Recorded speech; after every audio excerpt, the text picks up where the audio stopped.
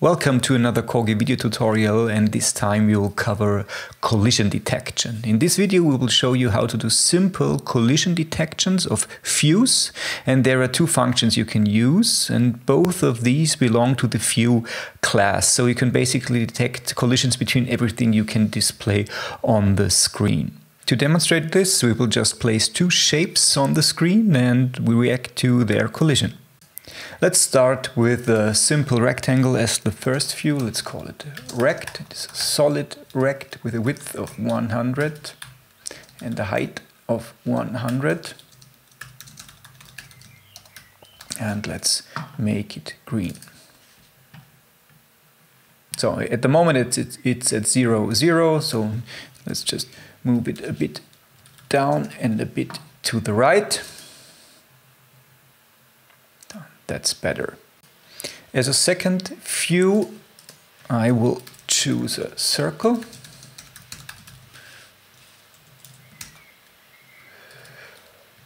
Radius of 20, and let's make it red.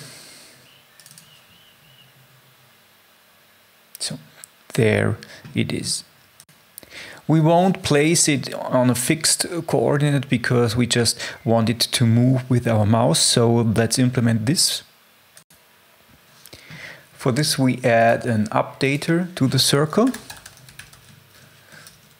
Updater is explained in another video which I will link in the description down below, but in short it's just a method which accepts a block of code which is run on every frame which is rendered by the engine.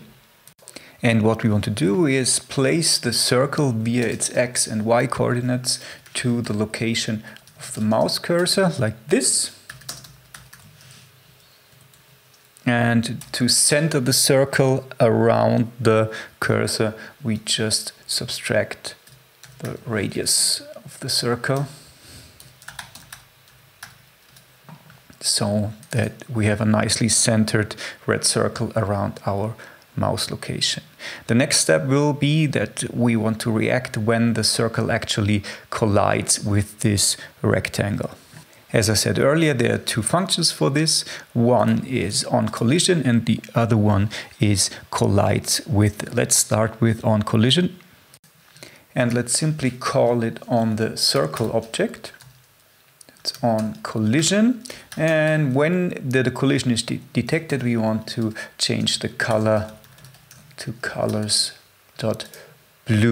And as you will be able to see, the circle is already blue before it touches the rectangle in the center. And that's because every collision between every view that's on the screen is detected, and the stage itself is a view. So even if we can't see a view here, so no shape or anything, there is already a collision happening. And because of this, we have to apply a filter which only detects collisions between views that we actually want to detect. The filter is just a functional parameter we can pass to this OnCollision function. I will use this lambda expression here. It equals rect, so that all collisions are filtered but this one. So it's still red, so the collision with the stage itself is not counting, but when we get into the green rectangle, our view color changes. Let's make it reversible so that our circle will become red when we are out of the rectangle. So it's circle.color is colors.red. So it's red, and in here it's blue, and then becomes red again when we move outside of the rectangle. So the other function we can use is collides with, which actually returns a Boolean. So we have to put it in some kind of evaluation. Because it just returns a Boolean, we have to evaluate this expression on every frame that is rendered if we want to copy the behavior we have with OnCollision. So I will add this check to the add updater block. I will simply call if collides with rect, and I will just copy this. Let's actually make it violet this time and remove this one. And we should have the same behavior, but it should get violet if we are here colliding with the rectangle.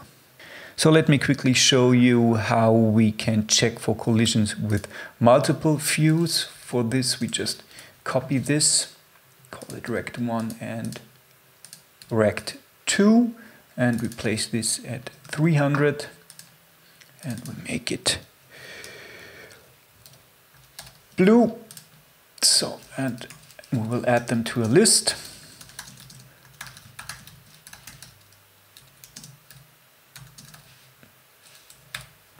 And we can just pass this list here, and now both of these views are checked for collisions. So it works on the green one as it did before, and it works on the blue one as it did before.